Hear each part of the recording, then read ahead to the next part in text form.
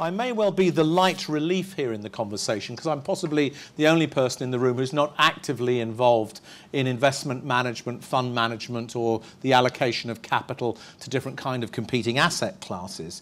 But what I am very much involved with is comparative analysis of cities. And in particular, I specialize in comparing how different cities look if you use the lens of the 157 different global indexes or rankings of cities that are now published every year, including the official data such as the Eurostat, the OECD, the UN Habitat, but also all of these other studies that now happen, the Globalization and World Cities Group, of course the work that's produced by various organizations that are in the room, but other things as well, and there are now from McKinsey and from a number of other groups some excellent rankings. So what I do is I specialize in looking at those rankings and using them to look at cities. The second thing that sort of started my interest in this is, of course, that with increasing allocations of international capital to cities, there has evolved an agenda that goes something like there's too much money chasing too little asset, and as a result a very small number of cities are becoming saturated with capital, and there are negative externalities associated with that, not just inflation but also how you compete to find asset. And at the same time, of course, those cities are often the cities that have other challenges, the challenges of congestion, the challenges of inflation, the challenges that go with growth and success. And so the narrative goes, we should look for a second tier of cities that have specialized functions, have high quality assets, have another kind of investment proposition attached to them, and those are the cities we should look at to complement our portfolio of investments in the first tier cities. Well, I think that's a very interesting narrative, but I think it's missing a conversation, which is, do we actually understand who are the first tier cities very well? And may there be, in fact, some places that are first tier cities but are not recognized as such? And that's the conversation or the question that I brought to my recent work with the G4 cities, trying to understand the question, is this 4 small, high-quality cities with their own markets, or is this, in fact, another member of the first tier of global city regions? And if it's the latter rather than the former, what are the implications of that in terms of investment opportunities? So I'm going to talk about 4 cities that comprise, I think, one regional market. I'll focus a little bit on what are the common factors between them, but I'd also like to talk a little bit about their complementary assets and what their combined scale is. If we start with combined scale, you see the key number down at the bottom is the population number. The 4 cities together, the 4 metropolitan areas, just over 7.5 million people. 7.5 million people with a GDP in euro billions of nearly 300, an area of 9,000 square kilometers, and all of the things that you already know about the economic assets and the key infrastructure. And if you want to, we could say that these complementary assets are the individual DNA of these 4 very interesting cities. I won't read these things out. I think you know what is Amsterdam, what is Rotterdam, what is Utrecht, and what is The Hague. But the combined scale and these complementary assets means that they do have the sorts of things required of a world-class global city region. They have the international connectivity, they have the prestigious institutions, they have the decision-making operations, they have the corporate hub, they have the knowledge-based institutions, they have the innovation economy and the corporate economy, they have the livability, and they have the scale. So it's all there, and I want to talk to you about it. There are also some very important common factors, I think, the can-do Dutch spirit that you know all about, but a business and investment climate that is carefully nuanced towards the needs of international capital, and in particular the needs towards global talent, the needs towards highly globalizing, fast-paced, innovative sectors, and focused very much on institutional capital into fixed assets. You'll hear much more about that. Later on, I'll describe connectivity as the secret weapon of this region, and you'll see when I show you graphically how it compares that this is the region with the best connectivity in the world. You'll also, of course, know that quality of life is superb, stability is there, openness to the international realm is, of course, part of the DNA. Let's just ask the question, what does it look like as an economic hub? And again, I'm comparing with the cities on the graph here on the right-hand side. You see that what I call BDC here, which is really just a terminology for the G4, if you look at them combined, bigger economies than Munich, Madrid, and Stockholm region. About half the size of London and Paris, 6th in Europe. That's because Istanbul and Moscow come into these figures, but very much part of that first tier. And if you look at the population growth rate projections on the left-hand side, you'll see that we're heading for 8 million people by 2024 overall.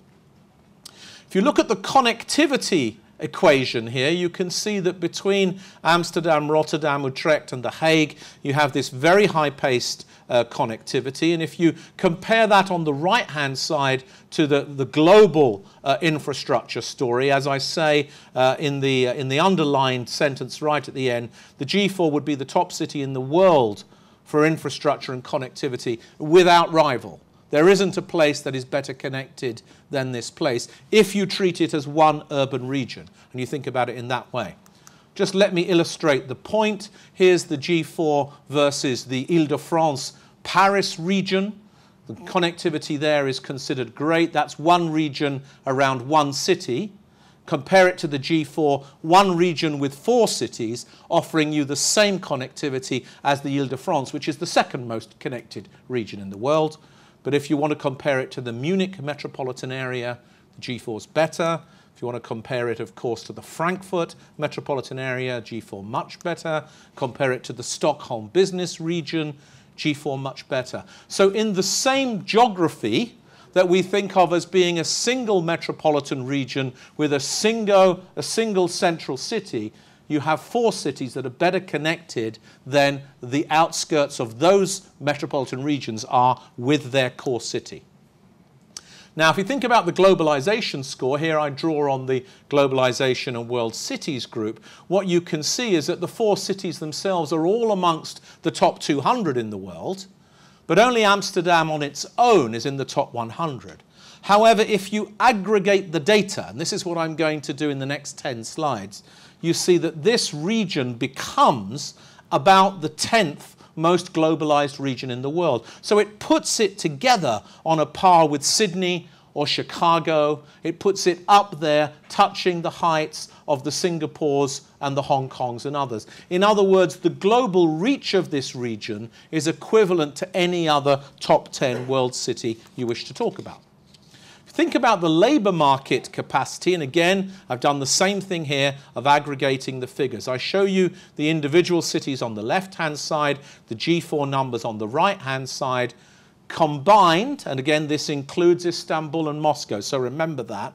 Employment levels are the 6th ranked in Europe overall, rivaling Paris and London. Look at the figures there in terms of both the S&T employment and also the other employment. That's the science and technology base. So a very high knowledge economy quotient in the labour market and high numbers of employment overall. Think about the universities now. You know that the G4 hosts a number of world-class universities. Amsterdam on its own has 2, Utrecht has 1, Rotterdam has 1. Putting them all together and allowing the combined assets to operate on a cross-border basis, the G4 becomes a university region that surpasses Paris, competes with London and San Francisco and Boston, and is in the top tier of the world's knowledge economy. That's because many of the institutions have a location in more than one metropolitan area. When you combine them, you get that 1 + 1 + 2 = 6. Very clever. If we think about research and innovation, which is the other big topic that we're concerned with, if you pool the resources again here, you see in my chart the way the individual cities score in the various rankings of the innovation economy. What you have then here, the G4 overall, probably would come out to be somewhere 1, 2, 3 or 4 in Europe, a top 10 knowledge economy region in the world, and potentially Europe's most important innovation hub. Very important because the spread from clean tech to biosciences to digital economy to medtech across through the other innovative sectors, including the food sectors, of course, as well as including the kind of urban design, engineering, globally traded urban services. These are all present in the region, and therefore it has a broadly based innovation ecosystem, as we like to call it, which is able to support a number of sectors, and they're able to cross-fertilize with each other. In terms of destination, the G4 is already a fabulous destination, as you can see. Look at the cities on their own on the left-hand side of my chart. Look at them on the right-hand side. A conference destination that would be ranked number 2 in the world. Second only to Paris, and only just second to Paris, better than Singapore, London, Vienna, as a place for conferences and for visitors of that kind. Quality of life, you can see here, look, just jump to the conclusion very quickly. Low crime, wonderful cultural facilities, cosmopolitan lifestyle, more livable than Zurich and Barcelona, Copenhagen and Sydney, if you combine the assets.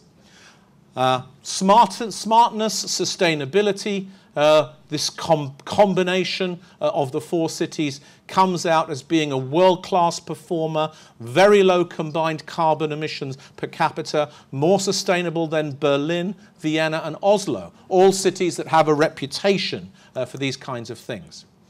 Investment magnet, you can look here very clearly from the Cushman and Wakefield studies to the JLL studies, the ULI studies. Don't want to leave anyone out. KPMG, LaSalle Investment Managers, they're all there, okay? You can see all of these studies, but what you can see is that individually these cities perform well for FDI potential. But when you put them together, they stand out as a very globally attractive region.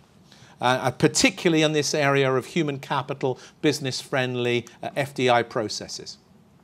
So this is the last couple of slides. I've been trying to tell you that the connectivity of the region gives it a secret weapon that allows you to treat this region as if it were one global city region. And if you treat it as such, it has all of these unique advantages that nobody really knew. The history and the character and the global orientation come together with these complementary specializations that we highlighted at the start. We have an incredible human diversity that gives it both a cosmopolitan feel, but also some kind of global dynamism and competitiveness in terms of trade, globally traded sectors, the innovation quotients that come from that. Absolutely world-beating infrastructure, which we've already said. This is not just about Schiphol and the port of Rotterdam. This is about all of the ports, all of the airports, the internal rail and road connectivity, and the highest level of internet usage in the world of any population. The distributed polycentric character, now this is where the spatial planners wake up. The polycentric character of the region means it's able to grow without suffering from the same problems of centre city concentration that the other cities suffer from. In other words, you can have in this region distributed growth, which is more sustainable and has fewer externalities associated with it. Not so much pollution, not so much inflation, not so many difficulties in assembling portfolios. It has that ability to be a flexible place for growth. The world-class institutions you know all about. We only talk about the Hague briefly as, you know, the top of the world system of peace and justice, or the European home of the UN. And you remember these institutions along with the universities. And then, of course, this can-do Dutch spirit. So here's the last slide. It's really to make the point that the very special character of this place means, unfortunately, that most of the time that you look at data about cities, you see these 4 places down the rankings because their scores are separated and segregated. if you put them together, I believe correctly, because of the connectivity into a combined score, then what you come up with is a highly distinctive, livable, sustainable world city region that should be a major attractor of investment. And from that point of view, I believe that this world city region belongs in that top tier, along with London and Paris and New York and Hong Kong. But it's never communicated as such. So I leave you with the observation, perhaps the thought, that there's a major opportunity to invest in this region with quality, scale, with sustainability, and with the flexibility to grow over several cycles. So thank you very much.